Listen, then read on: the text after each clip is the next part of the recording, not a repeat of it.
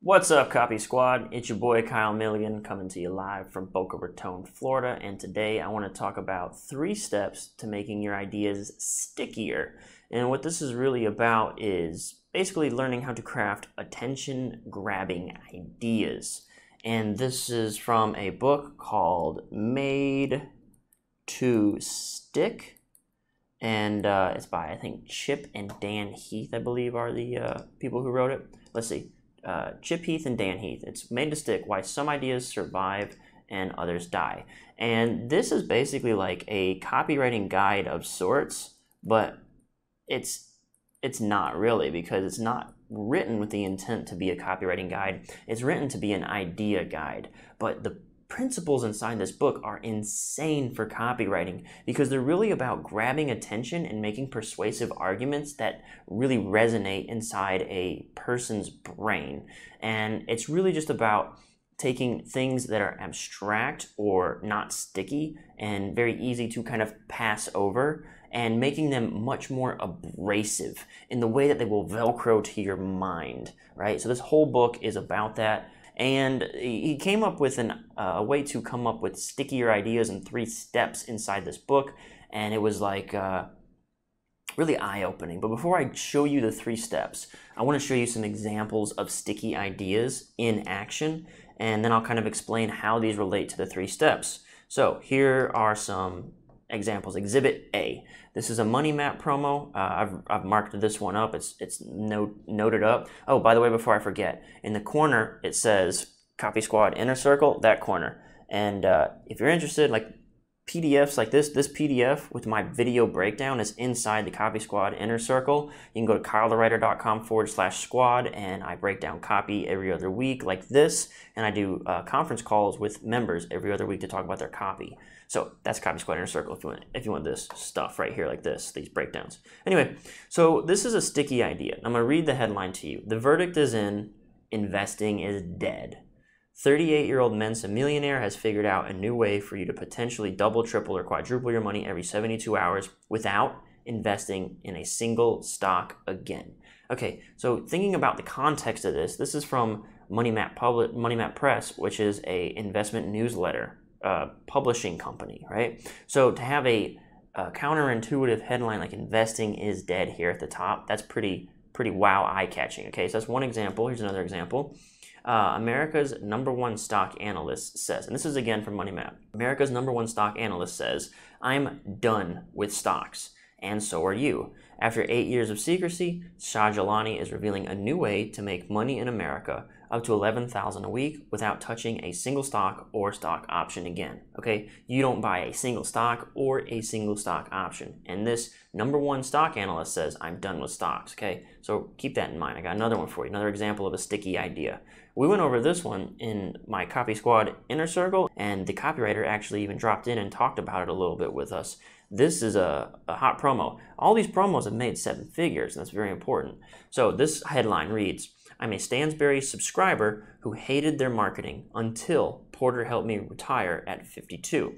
I don't have to work anymore now that I'm able to see dependable 15 to 20% annual returns guaranteed by law in a market that's vastly safer and better than stocks. My advice, take this one step and then never buy another newsletter again." Okay, so that's Stansberry, and this is one of their headlines that's very sticky and is working. These are all back-end ideas for systems. I'll show you a front-end idea. This is one I worked on, one of my earliest promos, and this is called the $15 trillion gadget. America's #1 Silicon Valley insider reveals the $15 trillion gadget, 9 times more valuable than Google, Facebook, and Amazon combined. Insiders believe the world's fastest growing startup will use this tech to make a lot of people rich as it dominates a secretive tech revolution set to reach $15 trillion. Okay, so what you probably might have started to pick up on some of the patterns between each of these promo headlines, and you might have heard me, like as I go over them once or twice, really point out the counterintuitive nature of these headlines. So let's talk about the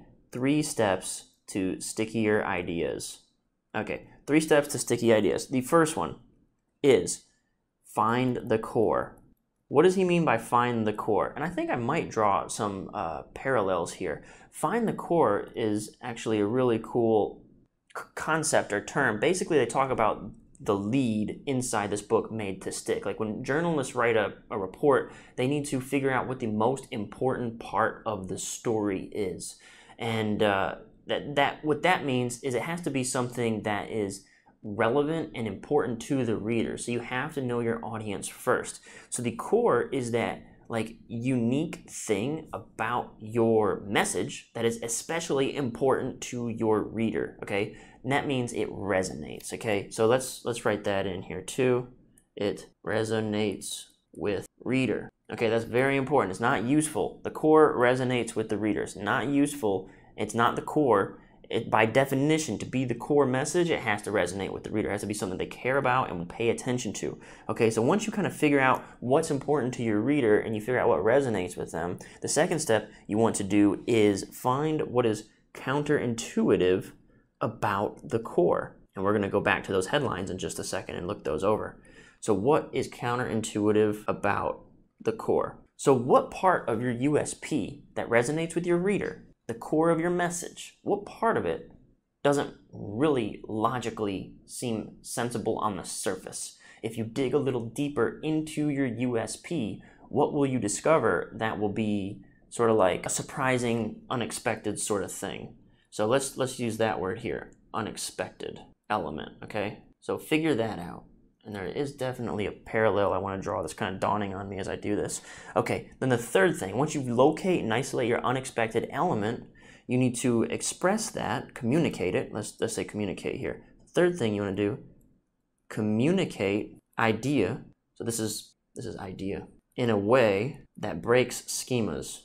Okay, readers schema. Now you got to know a little bit about what the word schema means. So the word schema basically means like it is the laws of that person's world, what they believe to be true.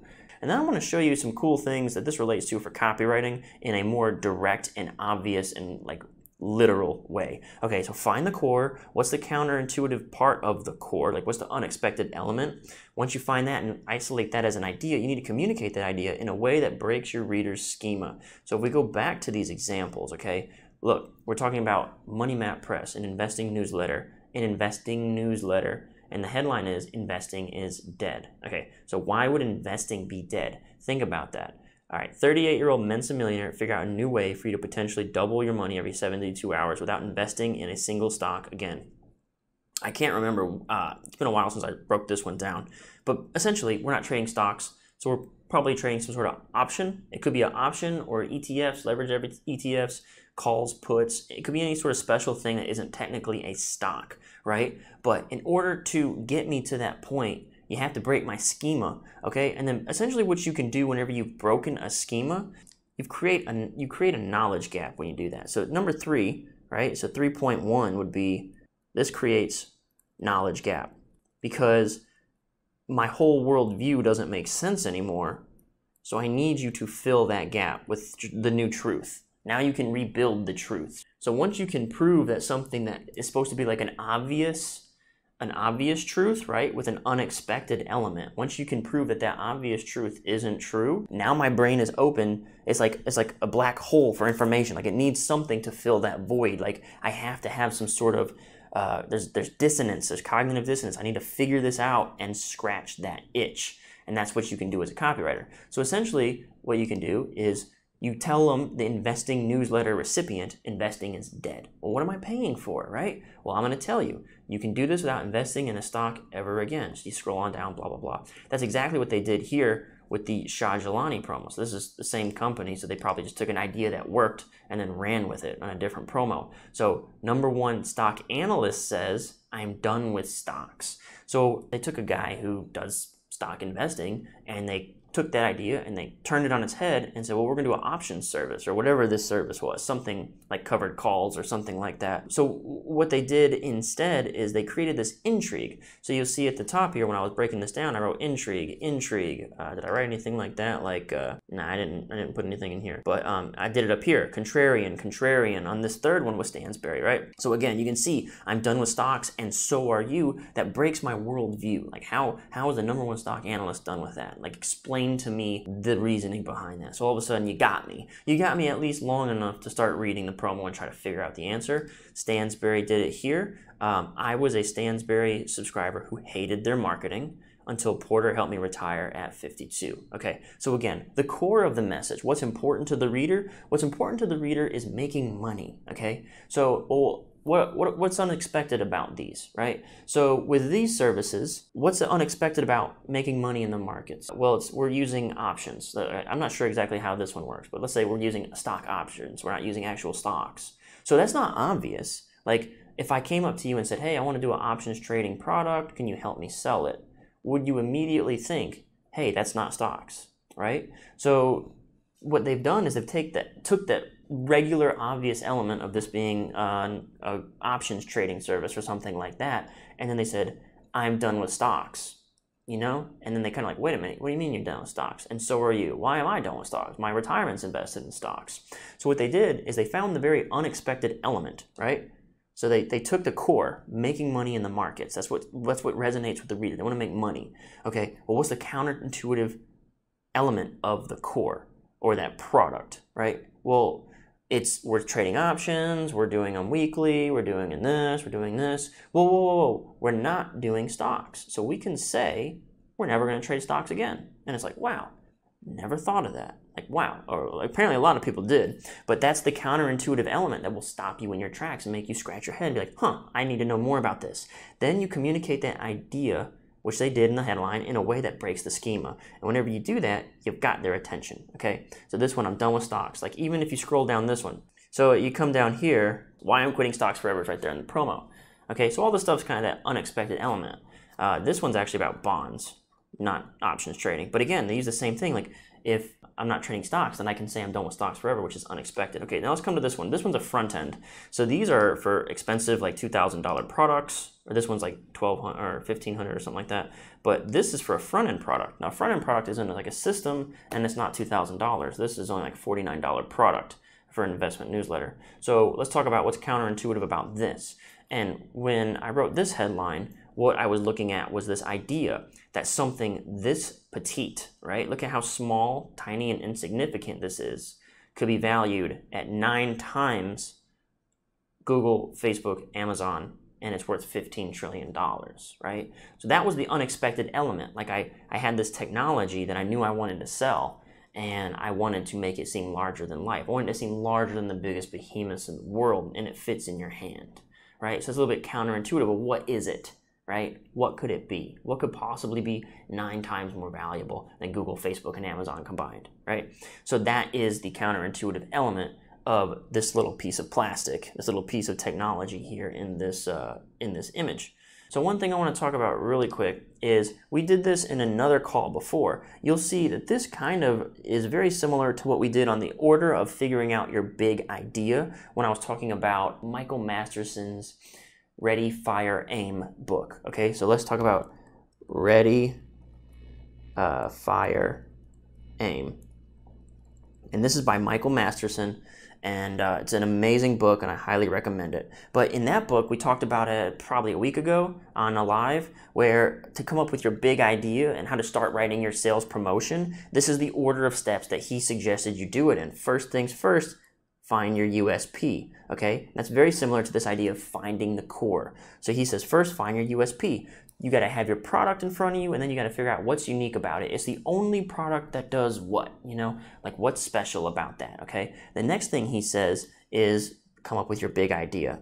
Now, what I really like about the framework given in Made to Stick is they're a little more specific there about figuring out the big idea. So what Mike Masterson, or Mark Ford rather, whatever name you know him as, USP, you derive your big idea from the USP. So the thing I said was I'm the only copywriting guy talking about copywriting as a language, and if you can, I use the big 4 emotions, and then I talk about the big 4 emotions as a language, right? So that was my big idea, right? So the point is you have this USP, this one single element, and then you basically you research the bejesus out of your USP.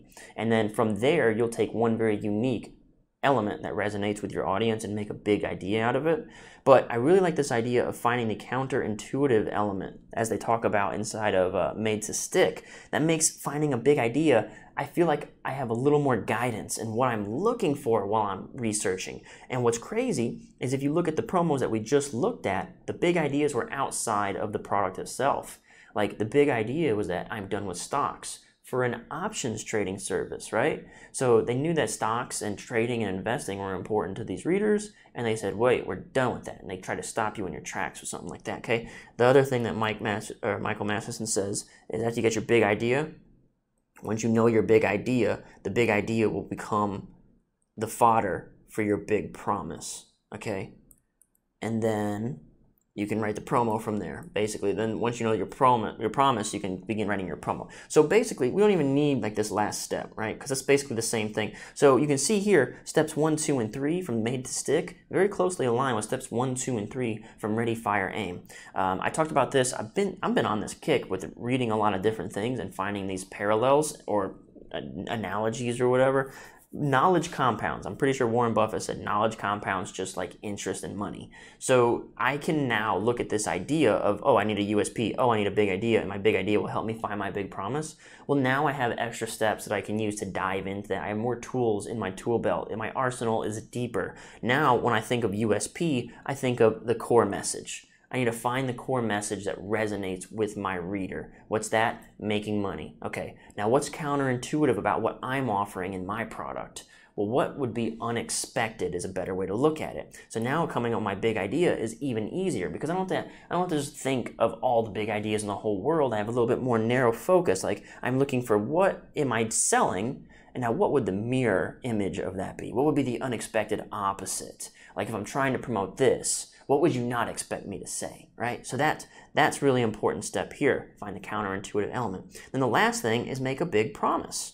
And they say communicate an idea in a way that breaks the reader's schema. So your big promise here, right? You make the big promise in a way that violates what you think is correct and right in the world or normal, right? So you're like, well, how is that possible is the next question, right? So my big promise leaves the reader wondering, how is that possible? Look at my first lines in this promo. Hey, see this little thing I'm holding in my hand? It might not seem like much, but the tech inside this itty bitty device is about to make a lot of people rich. How is that possible, okay? How is it this 38-year-old Mensa millionaire figure out a new way for you to double, triple, quadruple your money without investing in a single stock? How, right? That's what you want them to think. That's what you want them to wonder, and that's what's going to get them to go down your slippery slide, as they call it in copywriting, and read more and figure out more info about your promo. Dude, I really appreciate everyone. Closing words, knowledge compounds. Like that's just like every time you read something, it's weird how you can tie it to something else that you've already read in a completely different world. Like Ready, Fire, Aim was written for people trying to start businesses, and it's written by a direct marketing legend, right? A guy who understands sales and marketing like better than pretty much anybody else. Made to Stick was written for people who want to basically be able to get their ideas to stand out and spread, which is sort of like a skill set within the business world, but it's not just in the business world, it applies to a lot of things. But what's crazy is these two different worlds completely collide on their methodology for making this happen. They just use different words. And I really appreciate that because just these little nuances in that the fact that these are so similar, but the itty bitty nuances inside them, instead of thinking of this as a USP, think of it as the core message, right? What's the core thing you want to communicate or accomplish? What's the result? Now you have a different frame of mind for thinking about your USP and how to divulge it and how to dig it out.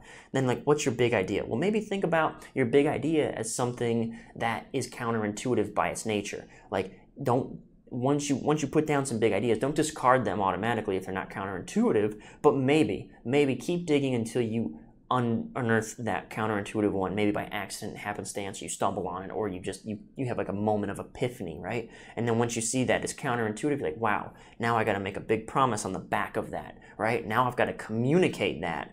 I've got to express that big idea in a way that completely violates what people think's like the norm, what violates their schema and the way they believe the world to be, so that they're compelled, they're forced to read more, learn more, find out more. They're forced to ask the big question, how, right? It's a very important question that they must ask. All right, that's it. Thanks so much for tuning in. Peace out. Copy Squad.